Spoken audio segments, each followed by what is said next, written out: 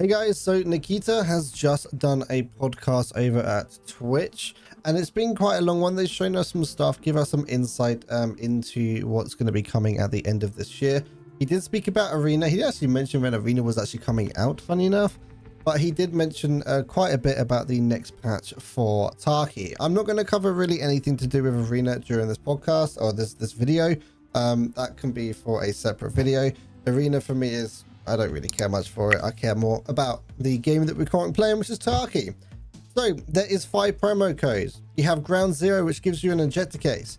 The next one is I Am Mighty, which gives you a trooper, a G28 and an M4. The next one is Armor Plates, which is an M1 AVS and 2 ULACs.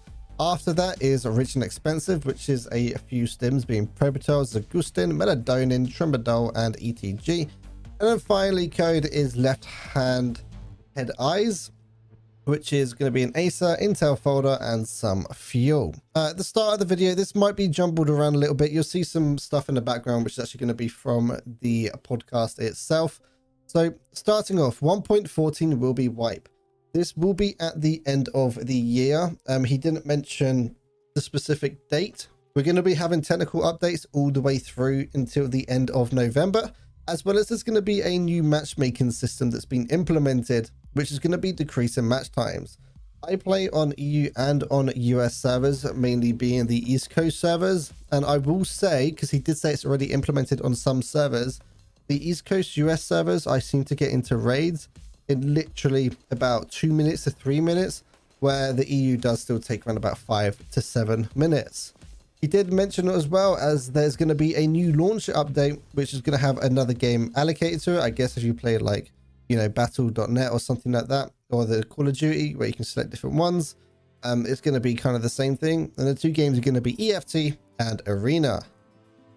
Now onto a few stuff with the actual game itself.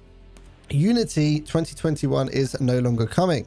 It's going to be Unity 2023, and it's actually delayed until 2024. He said that the Unity 2023 is so much more better than Unity 2021. Of course, the delay is a delay. What can you do? We haven't had the update for so long. He says it really doesn't matter either when it comes to the update, so I guess we're just going to have to wait and see. EOD won't actually be available after December 30th, 2023. So if you are waiting to think about getting EOD, that is the time to get it. You're going to get yourself the Gamma container and all the awesome cool stuff like that. There's also a Recoil rework. So the way it's going to work is they're planning to make it live for patch 14. But if you are part of the ETS, he did say it's going to be live on the ETS very soon. Another thing is you can move shoulders. So our PMC, if you don't know, actually shoots from his right eye. He's also right-handed, so he holds it to his right shoulder. They haven't implemented the full swing over to the left side as well as the left eye. I'm assuming it's going to be left eye when you shoot. So what they kind of done is they kind of like swing the gun to the left so that you can kind of angle it around the corner. It's not really that great because it's still blind firing. You can't actually ADS with it, but you can still, you know, have your gun on your left shoulder, but not like fully like pinned up to it. Yeah, they also added the ability that they've added a overhand blind fire. That's actually still in the game, and they've added a right hand blind fire as well, which is pretty good. They mentioned that voice lines are going to be coming for the bosses, as well as they're going to get a radio in soon, so you can talk in game over long distances. So we have a brand new map to Tarkov. It's called Ground Zero, and it's actually the center of the Tarkov city, and it is actually where the Terror Group HQ is based. It is level locked up until level 15 to 20, but you can actually join it at any stage if you're a scav. So this is obviously for newer players. Nikita did also mention that there's not a full amount of loot here. So in my opinion, it's basically just kind of learning the game mechanics, doing a little PvP or PvE when it comes to these scavs. He also mentioned that it's a not very big map either. Having a look at what this screenshot, because it actually shows a map on the screen at the end of this video. In my opinion, I actually think it's from a boiler side of customs all the way up to maybe construction area. That could be the kind of the size of it, like from yeah, from boiler side maybe up to dorms. That kind of size would be round about the kind of size that I feel like it's going to be sitting at, in my opinion, just from what I'm looking at. But he did actually mention there's not a lot of loot and it's not very big either. Streets is going to get its expansion, new indoor areas, optimization in general. And there's also going to be a BTR that you can hire, move around from one spot to another. You can actually extract loot with it as well. You can only do it one time, by the way, as well as it can be hired for fire support. There is a new boss. I can't really understand what he's saying. I think it's like Kilmatite or something along the lines of that one. So we're going to get another boss when it comes to streets. So Cabana isn't going to be by himself. There is achievements now. So the more that you play, you got like Snowball, that kind of funky stuff like in Sturman. But you do actually have achievements, which is a really cool thing. And they're going to be new achievements on each patch and update they do, as well as they don't actually reset either. So it's something that's going to be on your profile for a very long time, which is pretty cool. To go with the achievements, you're also going to have the ability to have player profiles. Now, when it comes to player profiles, it's a really cool looking thing where you can actually show all of your stats. You can also see your scav stats now from your main PMC stat page. But when it comes to your player profiles, you can link your favorite guns down at the bottom of your profiles. I think he said 3, or we saw 3, and we can actually share those presets with other people.